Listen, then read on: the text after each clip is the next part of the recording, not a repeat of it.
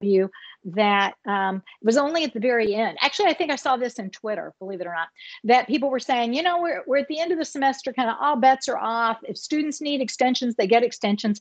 But what about the students who at the beginning of the semester titrated their time and did X and Y and Z? So I'm wondering about whether we need to announce those criteria or announce those strategies at the beginning in order to also make it equitable. Does that, I don't think I said that correctly. I don't think I said it clearly. So if you understood it, let me know. Go ahead, Haley. Yeah, thanks. It made perfect sense to me, your question. So just for the one example I've been talking about in the chat, this instructor made a whole video, actually a studio produced video that she scripted, just explaining her approach to, I think the title was like flexibility in this course. So it captured that policy, like she actually spoke to what was written in the syllabus and a few other ways in which she's tried to make the course accessible. That is great. And I think that, you know, I think about that a lot. And in fact, that's one of the things when students, it's one of my boilerplates when students say at the very end, can I do X and Y and Z? And I always say, well, I didn't announce that. It's not part of my contract with you or with the students. And if we made that change now, there are other students who might have made different choices early in the semester. So I love, Haley, that announcement is made at the beginning so that everyone goes into it with that shared understanding. I will tell you on Twitter when people announce, I'm sorry, I sound like a teen. Well, maybe teens aren't on Twitter anymore. They're on whatever, but whatever. I don't sound like a boomer, I guess, which I am. But when people on Twitter say, oh, you know, it's the end of the semester. And so I'm just telling everyone all the deadlines are gone. Don't worry about it. And those usually get like a gazillion likes and people just applaud it. And it actually makes me feel a little uncomfortable because I'm likely to have been one of those students who paced myself in the course and didn't do other things, didn't work on other courses in order to stay on task in that course. And then for the rules to be changed in the, ninth inning makes me feel uncomfortable as a student. That it's as if we can bake it in like from the very beginning, and we will still need to. And I remember hearing this point over and over again in the labs that we've had on accessibility and universal design. Universal design can help us reduce the number of accommodations that we would need to do, but it will not eliminate all of them. We will still need to make some accommodations so that what can we do ahead of time that is sort of across the board for all of the course is one thing, but then we will also still need to be able to build in some things after that in order to address the people who need it. Can I make one more observation? I see on the attendance that that one is a consistent winner, that people feel like the last one, instructor Q, that's a strategy that seems to hit our two sweet spots better than any of the other strategies. And I'm wondering if that's a strategy that we might want to promote to other instructors. And what I see about that is that totally empowers the student to make their own choices.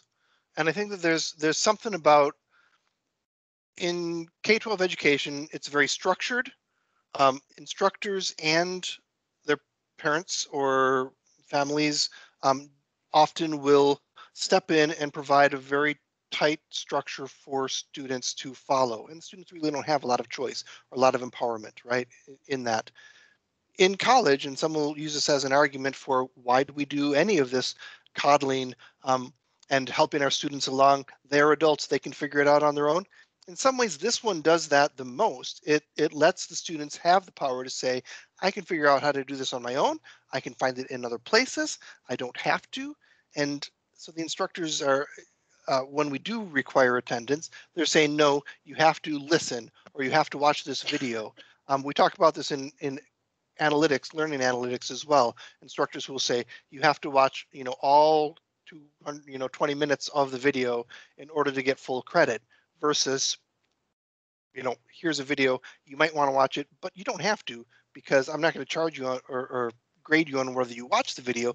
I'm going to grade you on what you can do after watching, or on what you can do regardless of whether you watch or not watch the video. It's your choice. Thoughts on being empowered there? And I see somebody has their hand up. Bill, go ahead.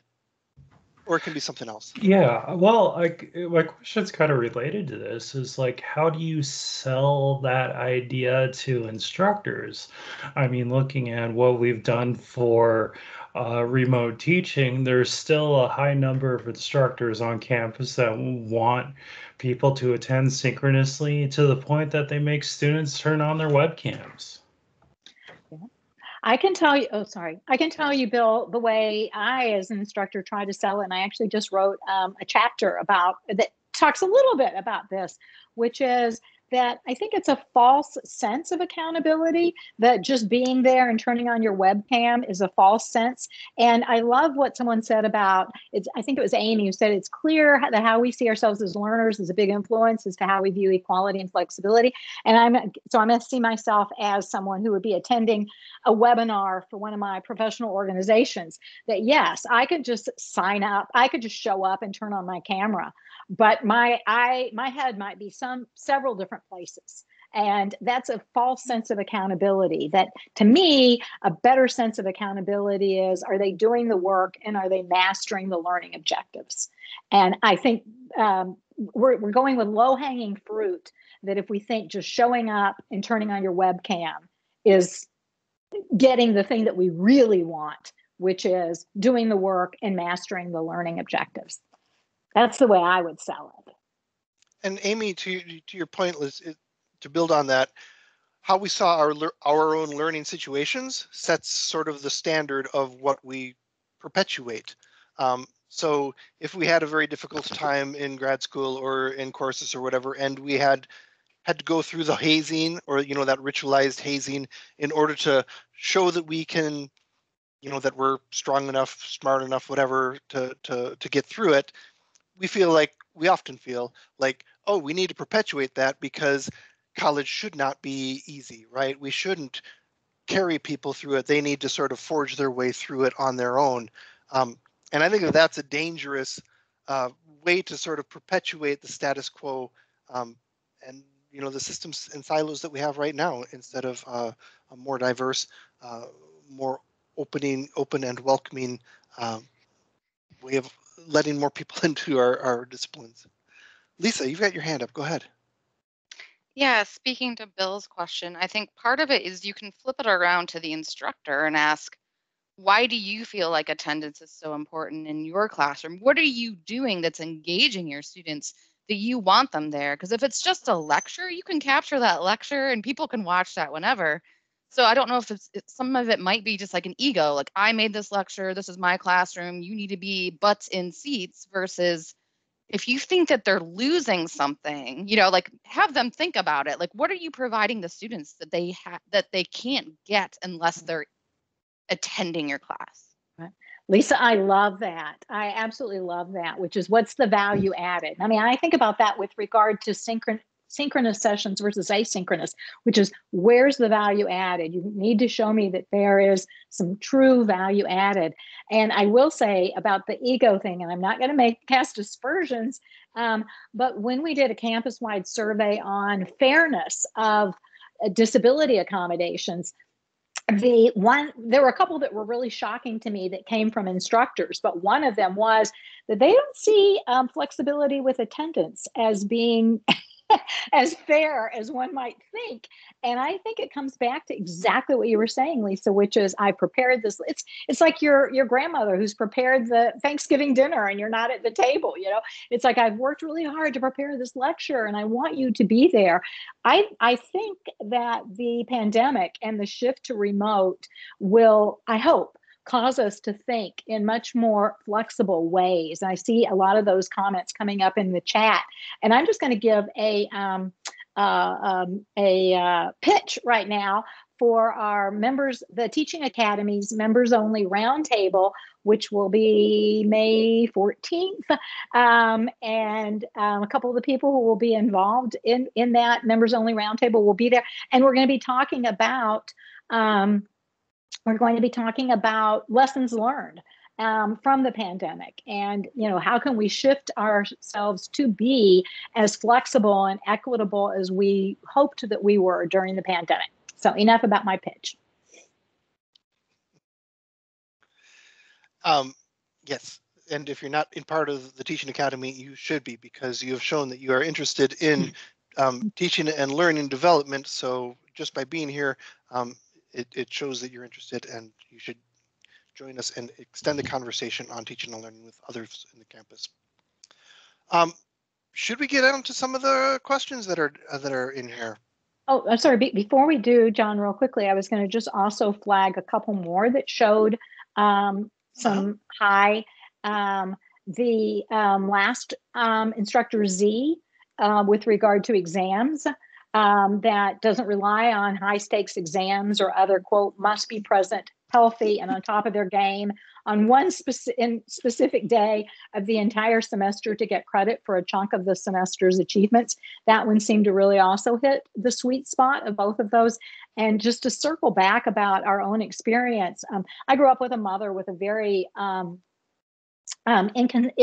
inconsistent. She had lupus, and I've told the story. Several of you have heard it, so I apologize. I know John's heard it, but for example, she could never make the commitment that she would be at my ballet recital because her health, she could not control her health, but she could do so many other things to get us to that place in advance when she was feeling healthy. And I think about that a lot. And any of us who have raised children, I have the deluxe version with an offspring with significant disabilities, anyone who's ever, John with his puppies, I mean, any of us who have ever had other life draws, we know that we can't always be at the top of our game, but in chair on that particular day.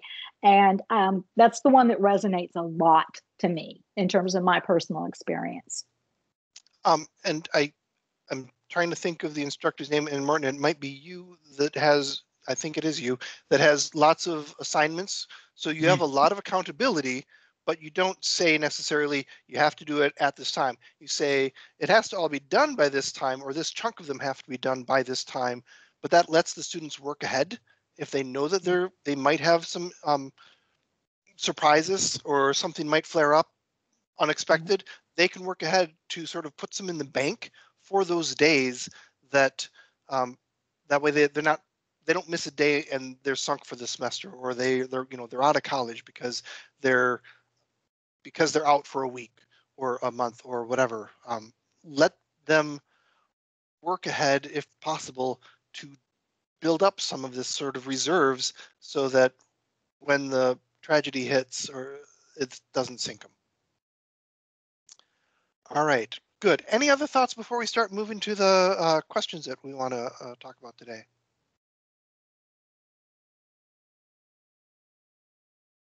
I'll give folks a minute to raise their hand or to unmute and jump in.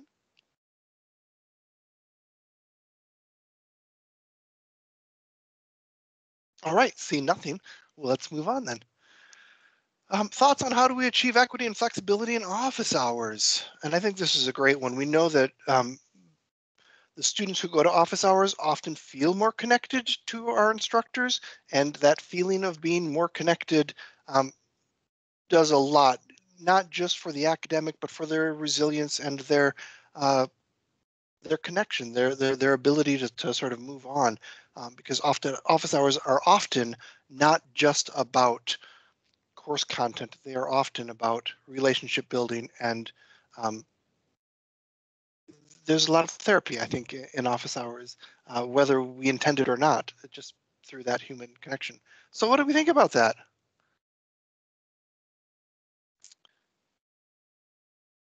Should they be required? Should they be extra credit?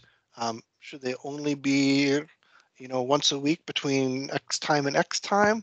Do we have online office hours where students can just click a button and get into the office, the virtual office, rather than trudge across campus to your building at your 1 hour a week? Thoughts on that? Heidi, I see you unmute. Go ahead. Sure. I have found that students tend not to attend office hours, but they do, if you repackage your office hour as a check-in with a Google Docs sign up, and you offer these, every week or every other week, and you can tag them into an assignment in Canvas so that it comes up in their feed, and they don't receive any additional credit, but they're totally optional.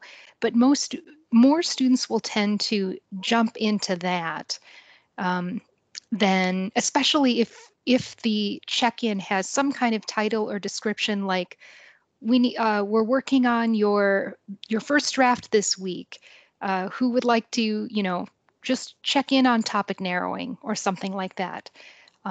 So keep it specific, call it a 15-minute check-in, and week by week, you may see like handfuls of students take advantage of that. And I've seen them rephrased as student hours. I've seen them held instead of in the instructor's office, which has a huge power dynamic, facing that certificate and that stack of books and all of the sort of power indicators there. If you have it in the classroom, that's a place that the students are already comfortable with. If you have it virtually, they're in their house where, surrounded by their stuff where they can feel a little bit safer. There's a lot of other cool little tricks that and your idea of like, let's focus on a particular thing. So it's not about come talk to me and we can have this awkward conversation about, I don't know, something that we'll eventually get to. But no, we have a structure. We have a thing that we can work on together, and that eases the conversations. Then it's easier for the conversations to move into a more social, more supportive, more I believe in you, student, you can do this type of conversation, which are wonderful conversations for office hours. And one other thing you can offer, John, is some students, if they're uncomfortable being in a video conversation with you, I've also just made the chat as an option. So if you want to have your check-in using the chat function in Canvas instead of through Zoom or BBCU, that's another option. And a small number of students prefer that, and they'll take advantage of that. Absolutely. The even an asynchronous sort of ongoing thing. So it's not just, from 10 to 10:15 or whatever that period is, but today I'll be available on whatever to answer questions. Piazza is mentioned in the document here, and I just want to highlight that sort of the use of a forum lets lurkers into that conversation, right? So I might, as a student, have the question, but not be willing or confident enough to ask you about it. But if somebody else does, I definitely am interested, and I want to, look at that and see what's happening because I'm interested as well. I just am afraid to ask it. And Piazza lets you ask those things anonymously, not anonymously to the instructor, but anonymously to the students. So they won't look, silly or like I don't get it and I should know it. So that's good. Yes, asynchronously. Great. And I was going to say, I will just mention also that we know there are data showing that the more privileged the student, the more likely they are to attend office hours. In fact, most of us who have ever held in-person office hours or even virtual synchronous office hours know that it's a bimodal distribution. It's the students who probably don't even need to be there, and then the students who should have been there like months ago. Right. But so they're not. I love these suggestions for alternatives to traditional office hours. And I want to highlight what Bill put in chat here as well. This idea that if you empower the students to help each other through these sort of support spaces where the students can help build, one, they can answer questions for each other. They can share their strategies that you might not ever think about, but it work way better than your strategies. And in doing so, they will build that sort of cultural capital that, often students really strive for by saying, oh yeah, go to John, he's the resource for X, Y, and Z. Go to someone, Bill knows all about this. That's a powerful motivator for that kind of support and sharing. And that can be something outside of office hours where the students support each other. Great. Next one, how do we achieve equity and flexibility for in-class presentations? I don't know a good answer to that one. I do know that this idea of everyone recording in advance gives some flexibility there. It lets people who are not, it lets people showcase their skills and showcase their content more than, and that might shine brighter than their ability to speak in public, on a dot or under pressure. So there's a little bit of equity in empowering the students again to practice and to think about what they're doing so that they're not on the spot. Yeah. I see someone typing about the choices of the options, either pre-record or do live or whatever. And I can tell you a couple of my colleagues who offer those choices have found it to be pretty successful. And they have also found that students for whom English is not their primary language tend to choose the pre-record option, and which again is an effort toward equity. And actually, it's a lot like the boxes thing, the boxes graphic that people were talking about earlier, the boxes in the fence. Great. And Angela, go ahead. Yeah, I really like the idea of flexibility with presentations, and both of the courses I've been teaching this semester have involved pre-recorded presentations because we can't do it in person, and they used to be all in person. So one course is a seminar where students have to do a 30 to 35 minute video where they're presenting a research article, and then the other course, it's similar, but it's a 12 minutes, so much shorter video. One thing I've noticed this semester, especially in the longer videos, is a lot of what is very close to plagiarism with some of the presentations, where presenting in a video, I would argue, is very different than presenting in person. Usually with a video, you have a script, or at least that's a better way to do it if you're trying to stay on point. But there's been several cases, in fact, one really blatant case where I had to actually talk to the student, but they are like lifting passages from the paper and then using that because they're, I don't know, they're worried about using the right terminology. And even though, like, with every single student, I've had a conversation about how it's much better to just use basic English and avoid the big scientific terms because that's you.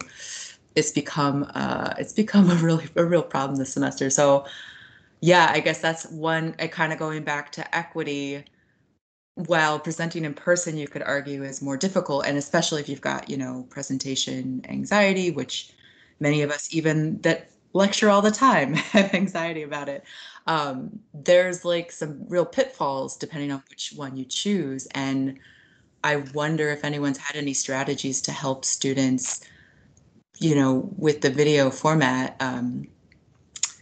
Yeah, I don't know. It's, in some ways it's equitable because of the anxiety issue and giving student options, but in other ways the two different formats are very different in terms of like what you're bringing to the table. I don't know if I'm making that clear, but Sure, Angela, that's a compelling example, and I don't know if this will help or not. But one of the things that I do is I require students to also turn in their transcript.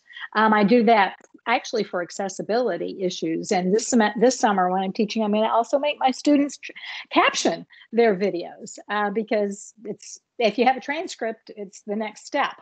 But I'm wondering if it's the accountability of those words, because you said that you didn't see it so much when they were doing it in person, but they are now when they're pre-recorded, and that maybe they're not doing it in person because there's more accountability, that maybe turning in the transcript might be another level of accountability. But, I also think, Angela, that I just feel like kind of all bets are off this year in the sense of, like, can we really say that this works better or worse than this? I just feel like everyone is so fried that we might be seeing more bad behavior on students' part as well as instructors' part this year.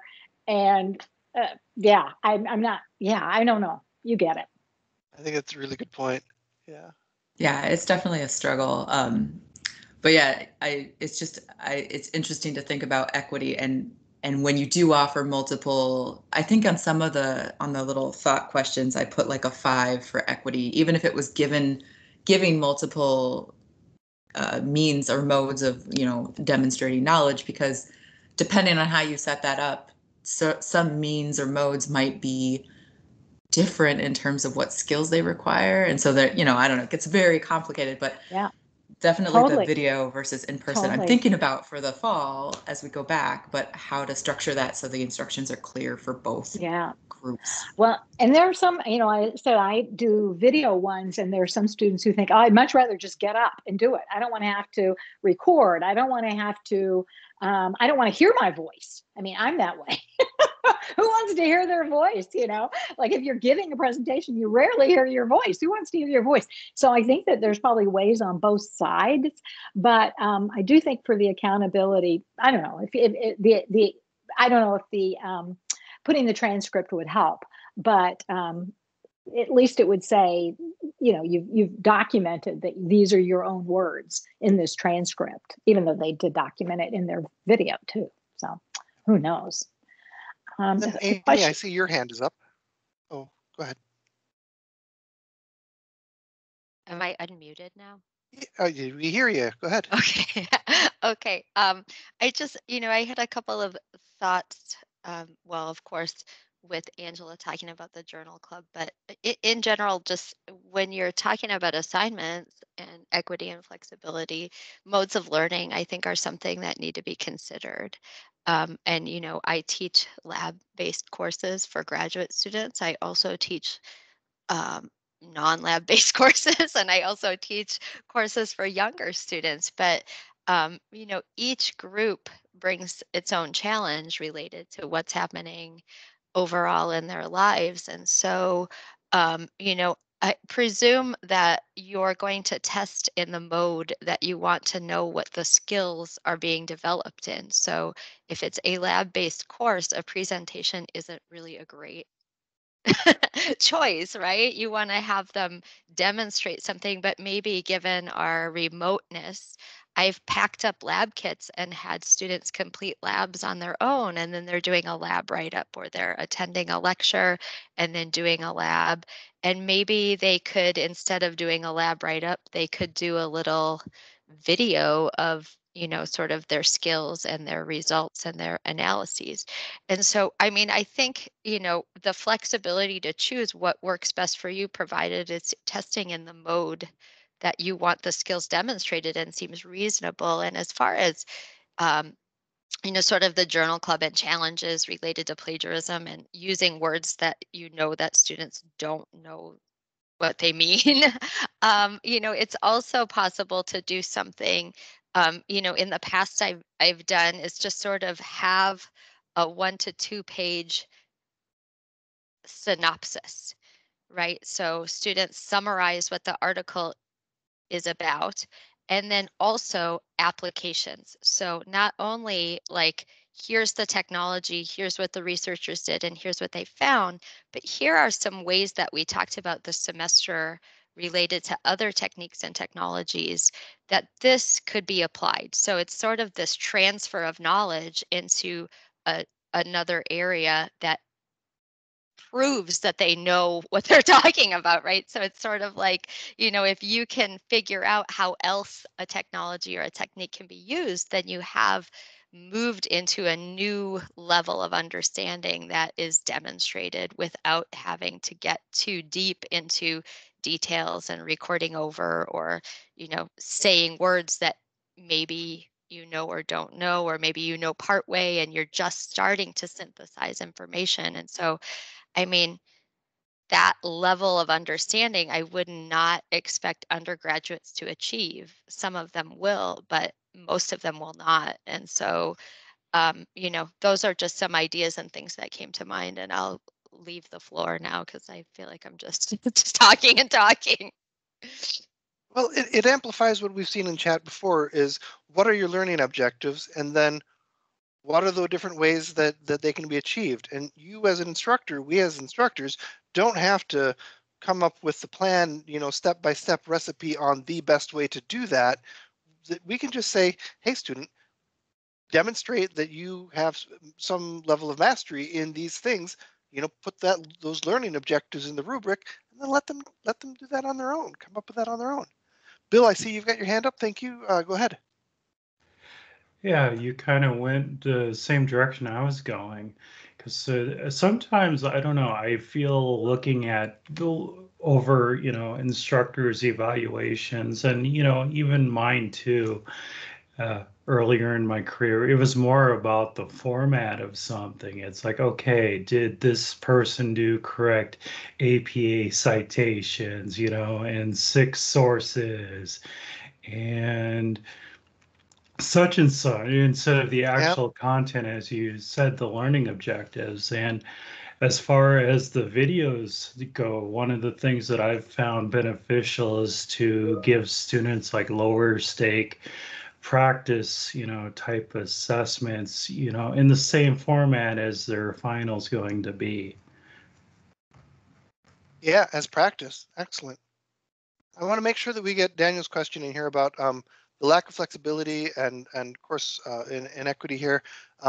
And this example of the students with the jobs or children, in some ways, I feel like we did talk about it a little bit. You mentioned my dogs, Martin, your mother with lupus, and like those sorts of situations. I just want to check in. Are there other thoughts that people have about that to this point? Sure. And I'll respond to that too, that when I initially said that they tend to be competing forces, they don't always have to be. You can have an inflexible course that is also inequitable. And Right. and you can have they're all different flavors. But so I'm sorry if I misspoke in saying that they are always competing forces, because they clearly aren't. You can definitely have an inflexible course that's also inequitable, and it's inequitable because of the lack of flexibility. Right. Angela, go ahead. Yeah, I think it's a really good point that when there's not flexibility, you're automatically like excluding people. And I think it was maybe Amy or somebody I was going back and forth with in the chat a while ago. We're talking about how having that flexibility, especially around assignments, is really modeling real life, because it's very rare that you're going to have a job where you can't go to your boss and say, hey, I know I've got this deadline, but things are happening. I need another couple days. Like most of the time, that's going to be okay. And there are times when that's not going to, if you're a surgeon and you're having a bad day, that's really not going to fly, but it has to be a backup surgeon. But like, we have to, model reality, and there's those hidden learning objectives. I like to think of those as my hidden learning objectives of, yes, extensions are okay. No, you don't have to tell me why. If it's beyond a certain time frame, yeah, let's have a conversation. But making students realize that, because there are, I think Morton was alluding to this earlier, there are students I attended, upper class, or they've got privileges earlier in life where they learned that lesson already. They've learned that they can ask, and the worst someone's going to say is no. But there are students who don't know that. So I guess to that point, I was trying to get to a point in there, which is I try, especially early in the semester, to actually like put that out there in an announcement, like, hey, reminder, your first lab report's due today, but if anything is happening and you need that extra 24 hours, shoot me a quick email. So that way, not only is it listed and it's places, but you're really like encouraging, and like that video that someone was describing earlier sounded great, to just really like put it out there that this is okay, and then create it as a normal thing in your course. All right. I would like to point out that it is 2:00 and you're all free to go, free to end if you'd like. I'm going to continue to stay on for a few more minutes and continue talking to you all, whoever wants to stay on. But I want to be respectful of your time. So thank you, Martin, especially for helping me put this together, and for always being a resource for me. Thank you to everyone. I thought this was really, I learned so much, and I heard from so many different perspectives that this made my day, absolutely made my day. So thank you. All right. And again, I invite you to turn on your mics and videos if you'd like to, and just jump in, have a conversation with me. A lot of the formality of the lab, what little there is, is off the table now, so feel free to jump in and say hi. And thanks again for everybody for joining. And John, I'm going to go join my other task of mosquito repelling. Good luck. I want to point out more on that topic. There's a thing that we have not hooked up yet, but we bought, and we spent a lot of money on it. It's the BioGents system. It uses CO2 cartridges and electricity to do this. I've got a friend who swears by it, and he says it's amazing. We bought it last year, but we haven't hooked it up yet because we bought it late in the season. Is it a large space or small space? Like something you do on your deck or something that you do for your whole yard? It would be, it's for like an acre. Oh my. Or half acre. Well, we have 3 acres, so, but I would go there. I would absolutely go there. I mean, right. Yeah. It's BioGents is the I've written it down. Thank you. This is great. Excellent. Take care. Bye-bye.